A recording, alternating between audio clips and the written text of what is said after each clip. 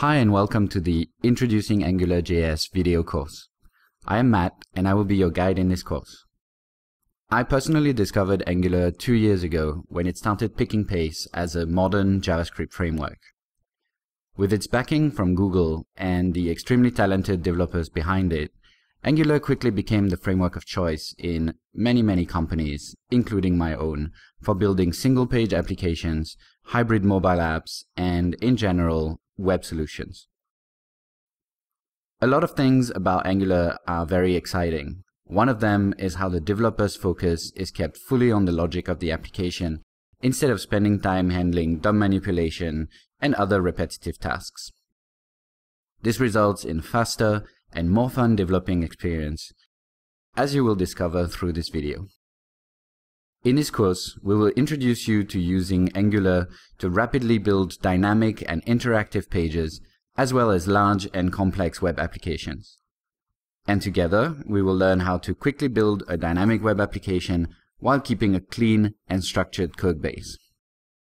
We will start off by learning how to quickly and painlessly kickstart an Angular project.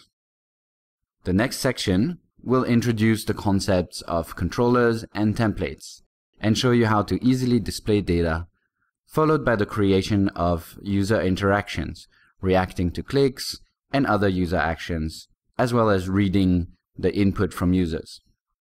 Since we'll generally want our applications to contain several pages, we will then discuss routing using the built-in Angular router.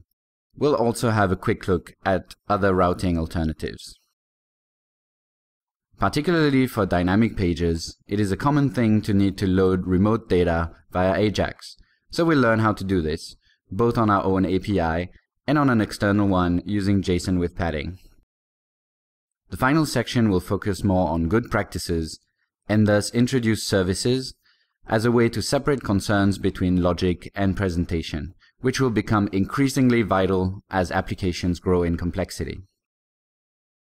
To support this course, we will build a movie listing application called Movie Mania, which will show a list of movies with basic details about each movie. It will also include a form that allows to add more items to the list of movies. The app will contain 2 pages, the second one being the details of a single movie, and that page will load remote data from an external API. Let's get started.